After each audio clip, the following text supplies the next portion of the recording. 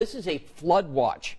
This has just been issued by the National Weather Service, and the reason for this, we're going to get heavy rain, and I mean heavy rain. Let's show you the radar right now, Ben and Julia. Here we go. I'm going to walk you through this. First of all, this is the tail end of this storm where there are severe thunderstorm warnings and watches, Texas, Arkansas. Now, as far as we're concerned, here's where we are with a few sprinkles. What I've done is aimed the radar side a little bit lower, so we're looking now for at least a few sprinkles out there, and that's what we're getting. But boy, does it get nasty coming into Terre Haute.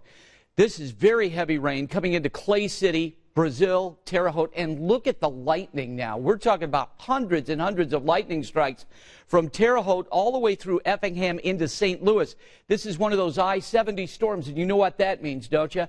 Train of rain moving through. Right now, we're still dry in Indianapolis. If you're getting ready to head out the door, 66 winds out of the south-southwest at 14.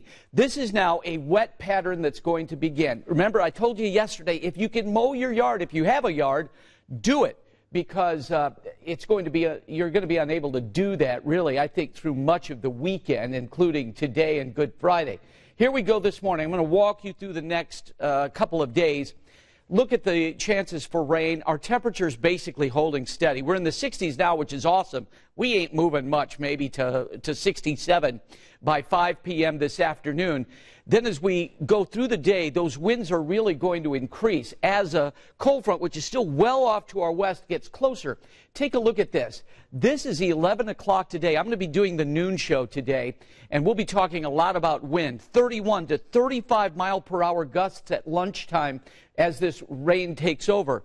Good Friday is tomorrow, Passover as well, and as we move into Passover tomorrow night, the rain actually starts to cut off, and I think that we're going to have some pretty decent weather. But it's going to take a long time for that to happen, because here we are this morning at 10 o'clock. Watch as this rain starts to move to the east. This is 5 o'clock. This is the evening rush hour with widespread showers. Remember, the front is still hundreds of miles away, so this is surging ahead of a cold front. And I think it's really easy for us to pick up an inch to maybe, in some isolated spots, 3 inches of rain the next couple of days. So this is tonight at 9:30. Again, this warm, moist air surging ahead of the front.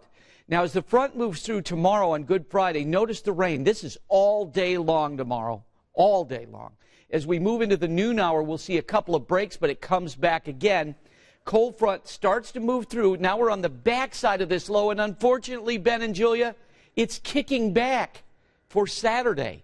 It's out of here by Easter Sunday. 67 today, a cold 50 tomorrow. Saturday, 60 and wet, dry on Easter Sunday, and 74. Much more on the flood watch in a few minutes.